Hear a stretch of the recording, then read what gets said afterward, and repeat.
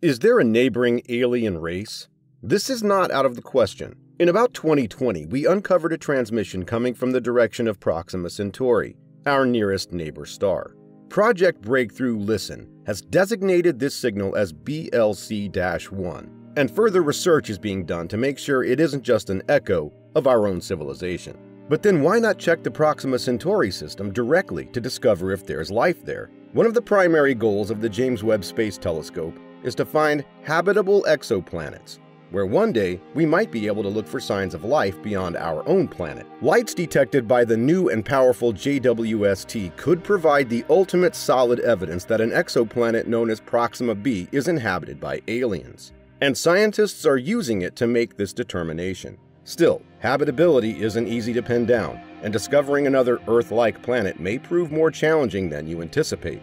Watch the video closely. It's about to become intense.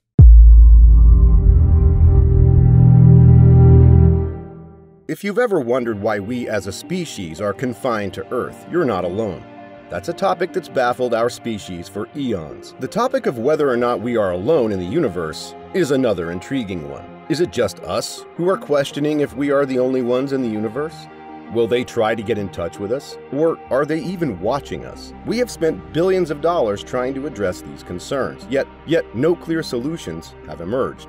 Elon Musk's SpaceX is spearheading the fight to turn Mars into a permanent human colony, and the Red Planet is increasingly seen as humanity's next possible home. Satellites such as the European Space Agency's Mars Express have detected possible signs of microbial life on Mars, maybe in the polar regions or in subsurface lakes. These kinds of places have the potential to preserve life despite the planet's harsh surface conditions. Life as we know it today, which is microorganisms, would be invisible to a spaceship in orbit around Mars. As an alternative, we could use chemical fingerprints associated with life, called biosignatures, to indirectly identify it. The proximity of Mars to Earth makes the prospect of human colonization there a real one, albeit one fraught with challenges. However, our film today will focus on a different kind of planet, known as exoplanets, and the James Webb Space Telescope, JWST, that will be used to study them. Let's quickly review the definition of an exoplanet. The Sun is at the center of our solar system's planetary orbits. Extrasolar planets, or exoplanets, are those that have been confirmed to orbit stars other than their host stars. It's quite challenging to make direct observations of exoplanets using telescopes. They are obscured from view by the intense light of the stars they circle, so astronomers use other techniques to find and examine these distant planets. As a means of detecting exoplanets, astronomers watch for telltale changes to the stars their targets orbit. In 2006, the International Astronomical Union accepted the controversial Pluto-less planet concept, now classified as a dwarf planet. And what exactly are the criteria that define a planet as such? Planets must be huge enough that their gravity causes them to take on a spherical shape. They must also clear their orbits of other bodies, making them the largest object in the radius of their orbit. As the prefix exo is short for extrasolar, which means beyond our sun, exoplanets are simply planets that circle stars other than our sun. As of October 1st, 2020, we had discovered 4,354 exoplanets in 3,218 planetary systems. The percentage of multi-planet systems among those is roughly 22%.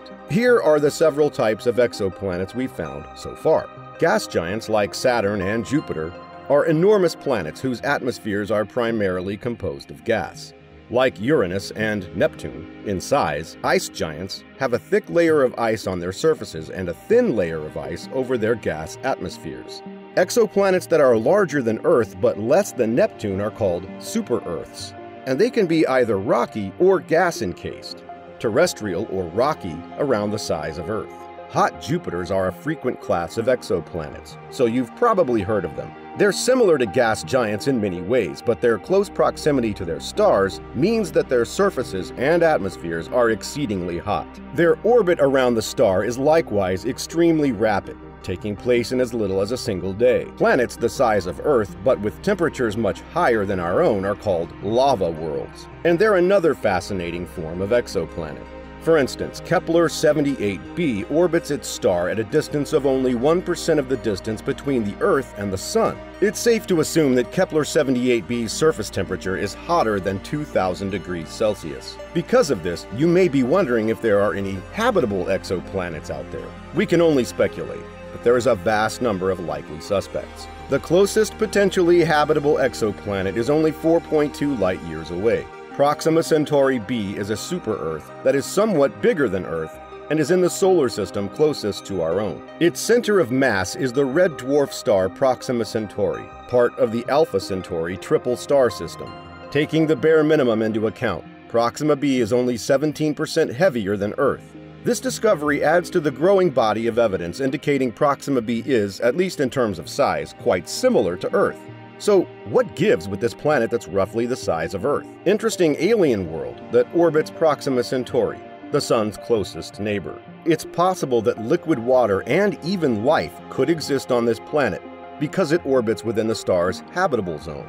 Researchers think Proxima b, like Earth, could be a rocky terrestrial planet because of its Earth-like mass. And they're not the only ones who think it could have liquid water. However, Proxima b circles a star that is far smaller and less massive than our Sun, while being very close to our solar system. Scientists think the exoplanet is tidally locked, meaning that one side always points toward its star, while the other always points away, creating a light side and a dark side. How exactly will the James Webb Space Telescope provide evidence that life exists beyond Earth? Whether, or if, Proxima b has an atmosphere is currently a mystery. The planet completes one orbit of its star once every 11 Earth days. Radiation from Proxima Centauri may have depleted the atmosphere of the alien planet Proxima b, making it unable to support liquid water on its surface, according to some scientists. But with the James Webb Space Telescope, researchers will soon have a much clearer picture on life on Proxima b and its environment.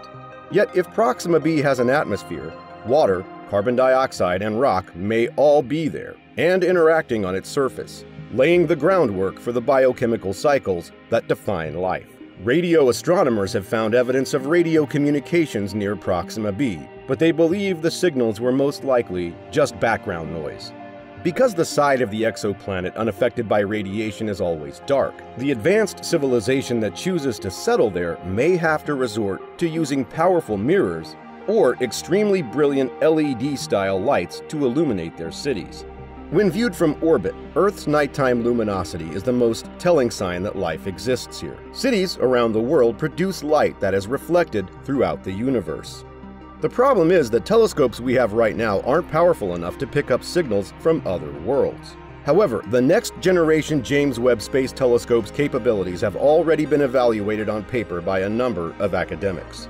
Yes, if we were technologically advanced enough or intelligent enough, we could check to discover if life exists on Proxima Centauri. Alien technology on another planet can be spotted in a number of ways. For instance, we could be able to see the light of a distant globe because of the transit of a massive constellation of satellites in the direction we're traveling. Nuclear confrontation may cause observable air pollution. The technical indications could have been caused by natural occurrences, such as orbital debris or a comet collision, but artificial illumination is different from natural starlight. JWST was tested by Stanford's Elisa Tabor and Harvard's Abraham Loeb. Tabor and Loeb determined the amount of artificial light as a percentage of the solar light reflected by the day side of the planet. When the night side of the planet registers at 0%, that means there is no artificial light at all. The night side of the globe is just as bright as the day side at 100%. LEDs, which are used on Earth and have a specific artificial spectrum, are expected to be similar to the type of light used by a hypothetical civilization on Proxima b. What happened then? If the artificial night side illumination of Proxima b approaches 5% of the natural day side illumination, the James Webb Space Telescope may be able to identify artificial light with an accuracy of 85%. If the amount of artificial light exceeds 9%, JWST will have a 95% chance of making a detection. It doesn't seem like much light, does it? If it's only 5%. After all, stellar radiation is what we're discussing here. There's still a lot of light from Proxima Centauri, even if it is 20,000 times weaker than our Sun. While the stars provide 99.99% of the light that reaches Earth, artificial light only makes up 0.001% of the total. What this means is that if Proxima b hosts a culture on par with our own, JWST will not be able to detect it. The brightness of those lights must have multiplied by a factor of 500.